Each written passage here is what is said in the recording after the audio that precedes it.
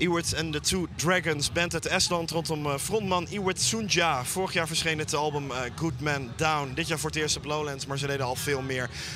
Welcome at the Lowlands Festival. I think you're the first Estonian band here. Is that true? The first band from... It might be. It's probably true, yeah. How is it with the rock scene in Estonia?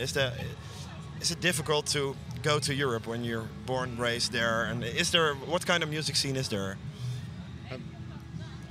I don't think it's difficult, like to go out, but it's just like it's a state of mind. Yeah, it's a state of mind. It's like nobody's really taken any practical steps to get out, or like really, I don't know, met the right people, or so.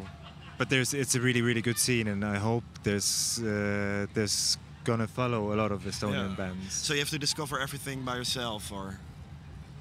Yeah, maybe. I mean, the Estonia is really tiny, so to play around Estonia, it doesn't take a manager or a booker or a label or anything. So it's just you can really do it all yourself. Yeah. But to get out, you really need people who know how it works. Yeah. What was the important step for you to came to Europe? Was it like gigs in the UK or Eurosonic Festival or that kind of things?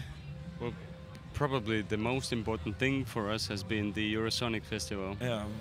Because, we did that in the beginning of the year, and our whole summer has been booked with different festivals around Europe. So it has been like a really amazing, like a kicker for us. Yeah.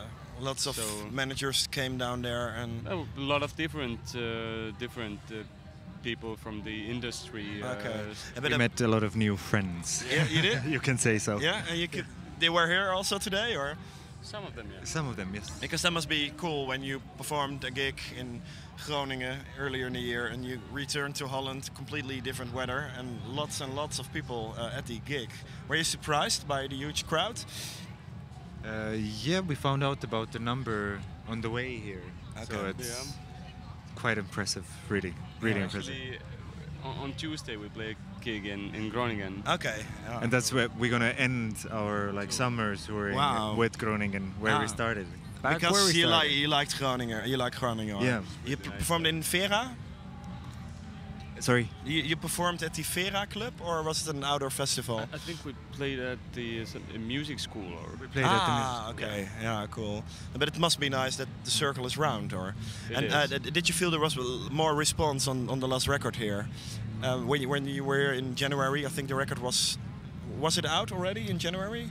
Not yet, I think. It was out here. Yeah, it wasn't out. In March or something? Yeah, it has been out in Estonia since April 2011. Yeah, it was later here. I think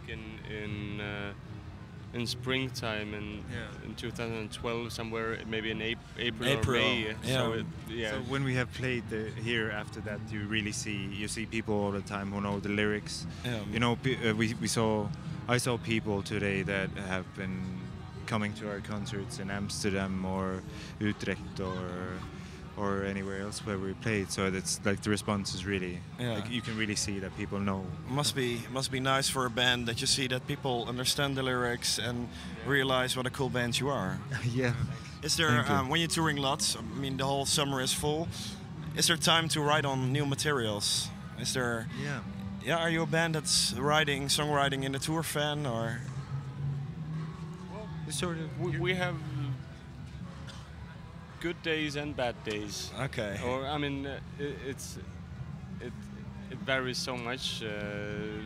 Sometimes you really are in a mood of doing something intellectual in the band, and then the other day you don't really feel that way at all. So it's but I mean, I think we've been lucky because we have some new material, and we've been working on that, and now when we get the break in autumn, then we definitely have something already to really record to work also, with and start some small recordings. But today also we played one song from our first album. Okay, cool. And we played 3 songs from the upcoming one, the new one. So we played 3 brand new songs. It can be also a rehearsal when you playing live and you see the response.